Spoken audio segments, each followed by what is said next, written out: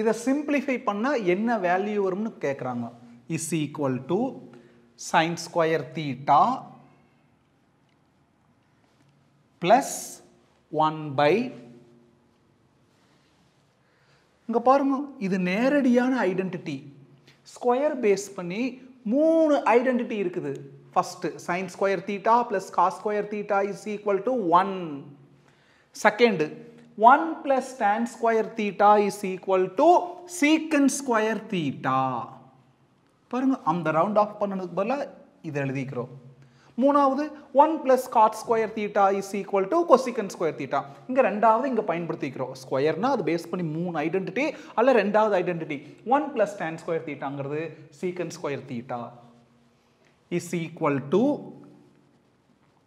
sin square theta plus we know very well 1 by secant theta na cos theta. இங்க பாருங்க, 1 by secant theta அப்படிங்கிறது cos theta, 1 by secant square theta அப்படிங்கிறது cos square theta. 1 by secant square thetaங்கிறது cos square theta is equal to அப்படியே சொன்ன 3 ஐடென்டிட்டியில் முதல் identity sin square theta plus cos square thetaங்கிறது 1.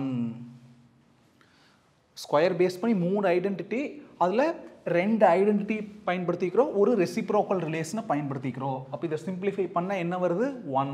பாருங்க, option B is the best option. Thank you students.